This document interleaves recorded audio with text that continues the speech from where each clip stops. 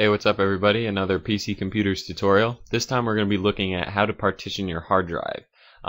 In Vista, they make it really easy for you. All you do is you go to the Start menu and you'll type in Computer Management.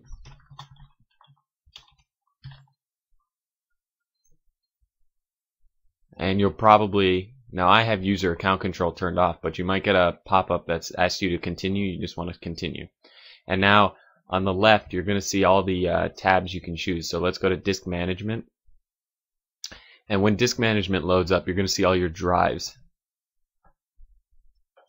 And so right here, we're going to be looking at the drive called Storage.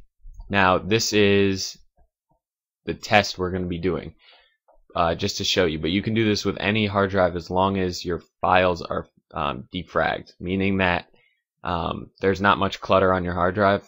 So sometimes, as you'll see, when we try to shrink the volume, it might not always shrink as much as you think, but if that happens, then you're just going to do a quick disk defragment, which can also be found in the Start menu. Okay, so anyways, let's take the storage drive, and you're going to right click and choose Shrink Volume. And this is what I was talking about before. Okay, so now it can shrink to half the size, so let's shrink it 5 gigabytes. Which would be, we'll just put in 5,000. The actual conversion is 1,024 megabytes per gigabyte.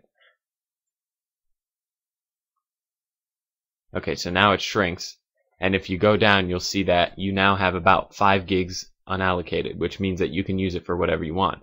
So let's format this to be another drive on the computer. So you're going to right click and do New Simple Volume. Use all the space, and now if you want to assign a drive letter, go ahead and choose. You can choose from the drop down. I'm just going to choose G for now, and the other two options don't worry about. Those are more advanced.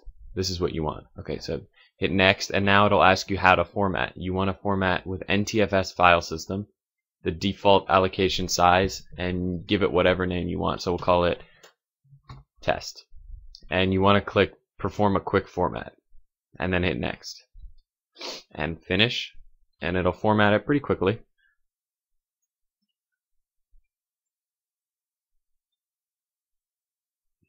And there you go. Now you have your test drive. So let's go to My Computer,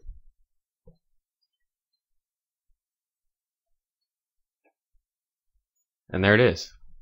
And now that'll be a separate, although it still runs on the same piece of hardware, it's separate, meaning that files won't transfer between without your input. So that is how to partition a hard drive. I hope you enjoyed that tutorial. Rate, comment, and please give recommendations. And be sure to check out our Facebook page and subscribe. Thanks, guys.